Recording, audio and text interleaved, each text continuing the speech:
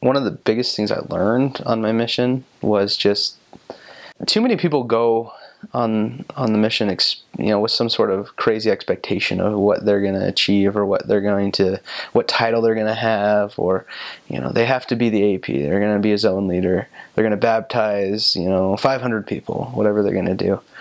And I think that was one of the biggest things that I learned, was to not have that, because God has His own plan.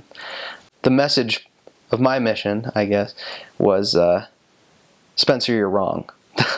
I think that's what it came down to. Was I had all these things that I thought were going to happen, and they didn't happen that way, and I'm glad they didn't.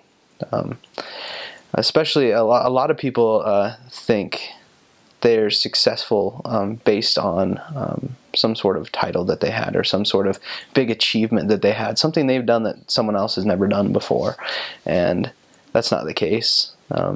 I know in my situation, I felt like I was a pretty good missionary, and but I didn't seem to ever get many promotions, I guess. I was never a zone leader. I was never an AP. And when you're first out, and that's kind of what people tell you, is that if you're a good missionary, you're going to be a zone leader, you're going to be an AP. And so for the first part, I kind of was like, well, am I not doing good, or what's going on? But with talking to my mission president and with doing my own study and prayer, I kind of discovered I had my own purpose. I think for us in our kind of finite state, we like to measure things by a physical occurrence of I do better at my job, so I get a promotion, I get a pay raise, or I lifted more weights, so I have bigger biceps now. Like we need that sort of a physical payoff to our efforts, and that's not what it's like. On the mission, it's more about the experience, and about the people, and about the things that you learn. For me, I had a lot of strange companions, and a lot of people that most people couldn't get along with. And I always thought to myself, maybe my mission president hates me. And then it kind of evolved into, maybe my mission president just trusts me a lot.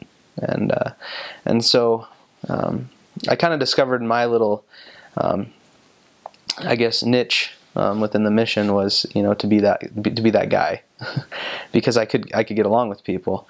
And it reminds me of, in the scriptures where it talks about, we're, the body, the church is the body, and the eye can't tell the ears, I don't need you, or the the arm can't tell the eyes, we don't need you, because we all have our own strengths.